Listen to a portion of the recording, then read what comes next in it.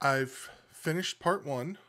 It's a pretty long part, like 300 some pages, 325 pages. So I'm just going to go through a couple of the main characters here and my thoughts in the second half of part one.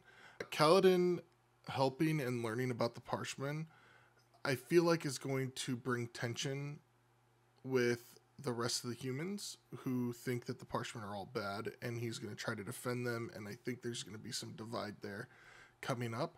Even though Dalinar seems to really trust Kaladin, I feel like there might be some tension there when he's trying to defend them to not, go and just kill them all. The scene where he, along with the Windspren, like puts his hands up and makes like the barrier to save the people from the high storm is such a cool scene. If and when this gets made into something, that's going to be so cool. Now, there are some parts there I was a little confused, like with Ray Shafir, I think, or the Midnight Mother, who seems to be imitating people and like duplicating kills and stuff.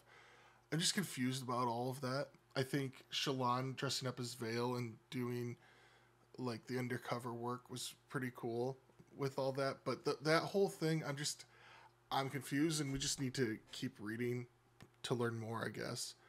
And then at the end, the big reveal of part one is Yasna is back, and I'm so excited to see her interaction with Shallan and just her story in general going forward. All right, I guess it's time to keep going.